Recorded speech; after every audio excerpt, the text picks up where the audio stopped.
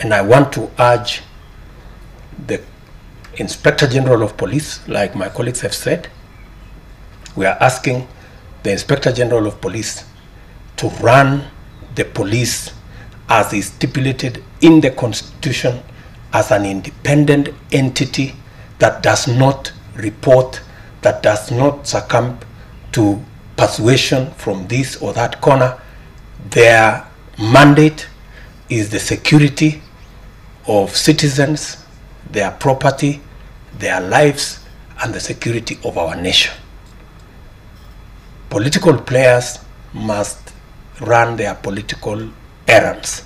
They should never recruit the police to run their political errands. The police have a job to do securing the nation.